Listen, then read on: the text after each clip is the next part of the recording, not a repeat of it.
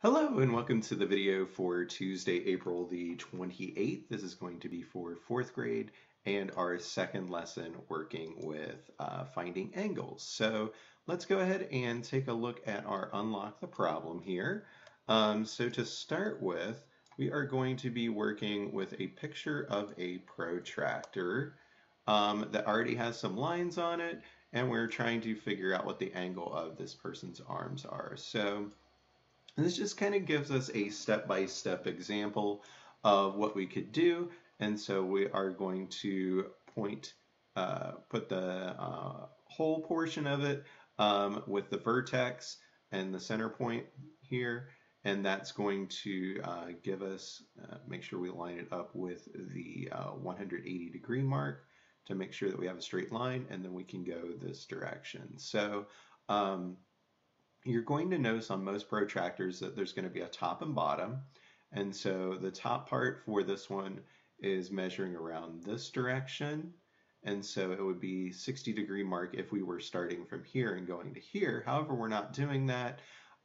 So we would look at the bottom mark, and that starts with 0 here and then goes all the way around to here for 120. And so our answer for that one would be 120 degrees. And so just to give you an example, if I can get my ruler to pull up and I were to line this up right here, that does give us 60 degrees, which matches the 60 degrees here. So my manufactured way to get through this, I can only go up to 90 degrees. So I get 0, which gives me my straight, and then I can go up to 90 degrees. So I will have to kind of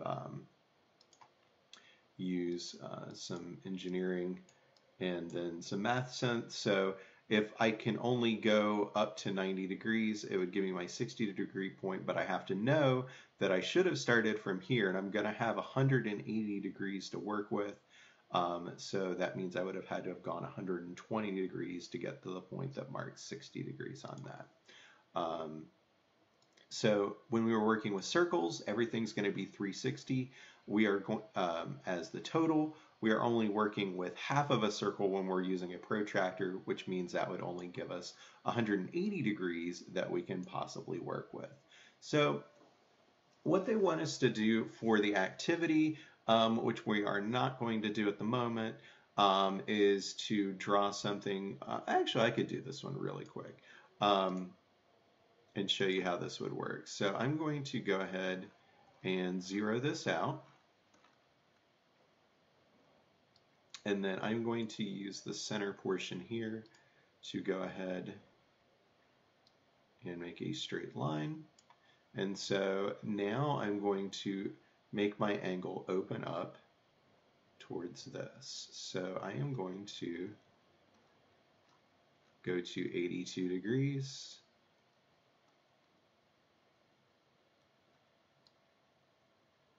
Put my starting spot right here, and then I'm going to go ahead and draw my line. So if I were to do that, and then I'm going to make the ruler go away, we don't have quite a straight line. We're just a little bit short. That would give us a measurement for 82. I realize I made that line a little bit too long. So what you would do on this is you would plot your points, and then you would go around this way, find where 82 would be, you would put a dot, and then you would rotate this sideways, and then use this part like a straight edge to go ahead and connect your line to get that. So that would be the technique that they would want you to use there.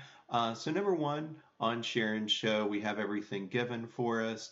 Now, one of the things that will be difficult is to actually make sense of this, because as clear as it will on your page because of the way that I had to get this. So to start with, we're going to place the center of the protractor on point B. We are going to align point B and C with the 0/180 degree mark. And so you can see on this one, here's a 0, and then you have 180 degrees. We're going to make sure that that's lined up. Read where It's going to intersect with the same scale. So we are looking at the top portion here, and that is going to be point A, intersects with that. So the measurement of the angle is going to be where we get for point A, and that should be roughly 65 degrees. Number 3, we are going to go ahead and look, and we know that what we are going to have is going to be larger than a 90-degree angle because it's farther open than a straight line would be here. So we're probably looking at something around the 100 or so degree mark. Let's find out what we have. So again, I'm going to have to start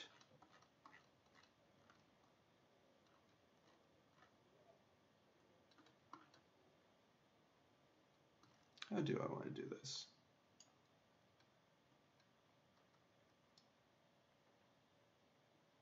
So here would be my starting point, and then I'm going to try to figure out what we are working with here.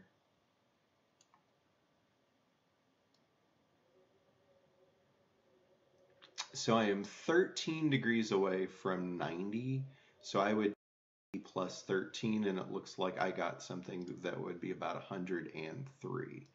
So if you get something that's similar to that, but slightly different, again, like that's perfectly fine. You didn't do it wrong. We're working with the tools that we have. So I ended up with 103. So I would take 90 plus the 13 degrees I was away from 90 and add it to that because of the way that I'm having to do that. If you were using a normal protractor, you would find that it should fall somewhere right around in here, and that would work just fine. Whatever you get, as long as you're in the between 100 and 105 degrees, you're probably okay. If you ended up with like 130, you probably need to go back and check where everything worked out. So for number 5, they want us to draw an angle that would be 78 degrees. We can do that. Actually, that would be really close to what I started with, but I'm going to go ahead and get my straight line first.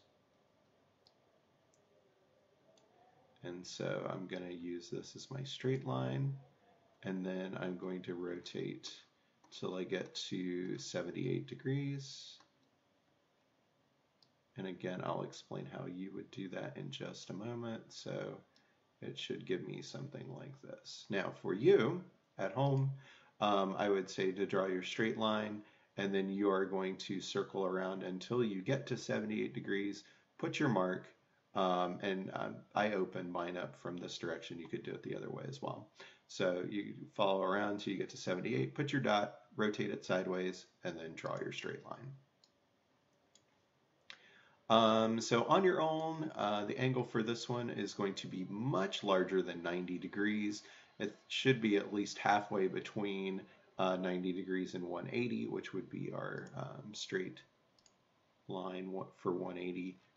So let's see what we've got. So I'm going to kind of zoom in a little bit, see what I can come up with.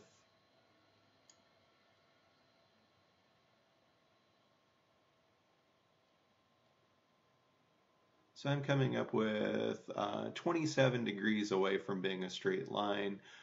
So 180 minus 27 would give me 153. So anywhere between 150 and 155 should be a good measurement for that.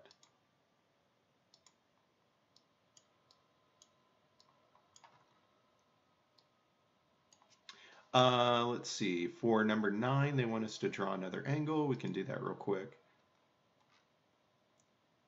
And again, we're going to start by drawing our straight line.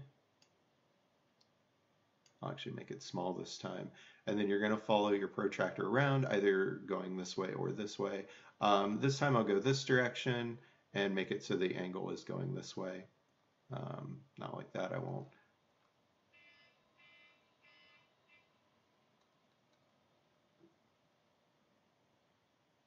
So I'm going to get to 67 and then put my spot where it looks like it should go. and then I'll go ahead and draw my angle. So that would give me 67 degrees going this direction. Number 11, they want us to draw an obtuse angle, and then they want you to label the measurement of the angle. I'm going to go ahead and make this guy out here. So again, we're working with a situation where we are going to have a larger than 90-degree angle. So what's going to end up happening with that is I am going to make an angle that is then going to open up this direction. And actually, I'll just go ahead and do this. So I'm 15 degrees away. That would give me a measurement angle of 180 minus 15, which would be 165. And so the measurement of this would be 165 degrees. Number 13, draw an angle with a measurement of 0. That would be if you were looking at the protractor. Actually, I'm going to go back to the protractor that was on this page. If I zoom in really, really closely, here is a measurement of 0. So 0 and 180 would be the same thing. And that was not what I wanted. Sorry about that. So to draw an angle with a measurement of 0, it would be a straight line, as you can see from looking at the tool that I've got. So this is an angle of 0. And if I started at this point and then I didn't raise it any, then it would still be 0. So as I rotate it, that would increase the measurement of the angle. So if I were to draw a line now, I would get an angle of 10. Without that, it would stay at 0. So that would be the explanation that I would give for that. So for the homework, they want you to use a protractor. I'm going to give you a guess that this is probably going to be 90 degrees, even though they didn't put this in. For number 4, you can again just draw one. For number 6, we're going to have a measurement for this, which is going to be much smaller than 90 degrees. Number 8, find an angle at home and measure the angle if you are working with a laptop. At home, what you can do is measure the angle and hold the protractor up to your laptop at whatever angle it is. Mine is, as I'm looking at it, probably about 95 degrees. I have it open a little bit more than straight 90 degrees, and then classify that angle. So you could also make, if I wanted to use an iPad, I can just go ahead and hold it open like this, and then put my protractor up there and figure out what the angle would be. So you get to choose what you want to do for that, however easy or difficult that you want to make it. So if I wanted to find the angle of my laptop, or the computer desk that my laptop is sitting on, that would also work. So, and then 1 and 2 on the back, we're going to try to measure. So I'm going to give you something in Google Classroom that you can use to kind of hold up to the screen to help you with that portion, to make it a little bit easier for you. So hopefully this helps. If you have any questions, please feel free to ask in Google Classroom. Again, we're not looking for, there's going to be a little bit of wiggle room on everything, even the examples that we were working on, just because we don't have all of the tools available to be able to make it as exact as we might be able to otherwise. So hope you have a great day. The next video for homework will come out on Wednesday, and then our next lesson will be on Thursday. So hope you have a great day, and I will see you tomorrow.